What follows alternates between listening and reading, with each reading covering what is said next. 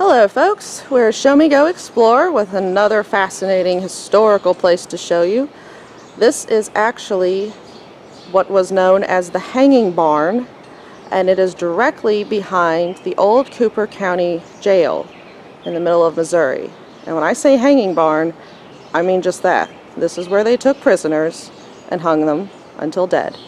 And we've been given permission to go explore this particular piece of history.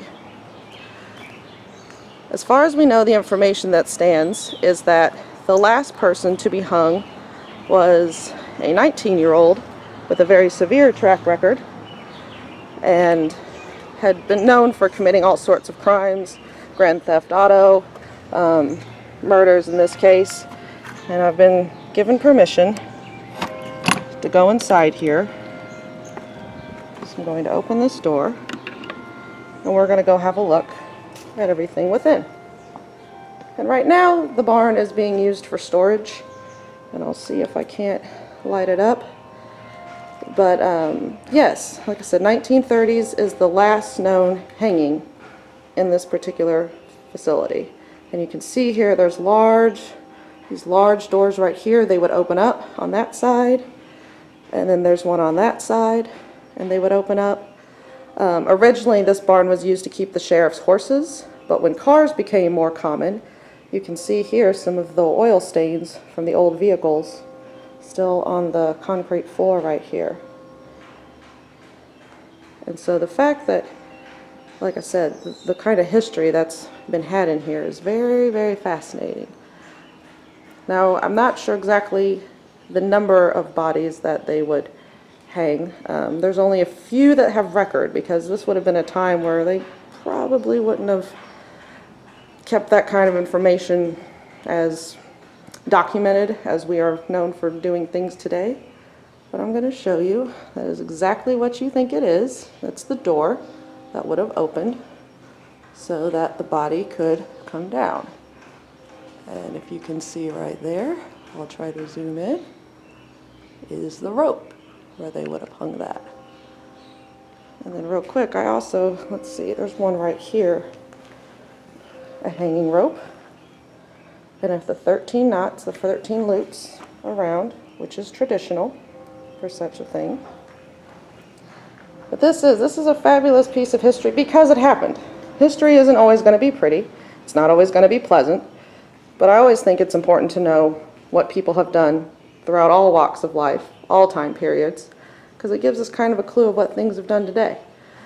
Now, the jail itself was closed, well, as far as stopped being used as a jail, in 1978. It is open now for tourists and historical preservations.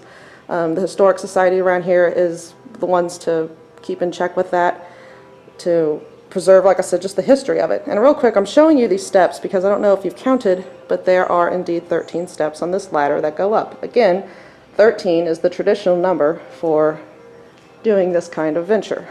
And you bet your bottom dollar I'm going to slowly and steadily climb up here to get to the top. And I'm going to tell you folks right now, it is very steep indeed. I'm going to have a look around because I've also been told that there were snakes that like to live up here. So, very carefully. Now, like I said, this barn was built in the 1870s. So, the fact, cobweb, sorry. The fact that it's still standing up here and remains is fascinating. But there would have been picketers, there would have been people to watch these events. I mean, anytime there was a known hanging, it got the town and in a tizzy for one reason or another.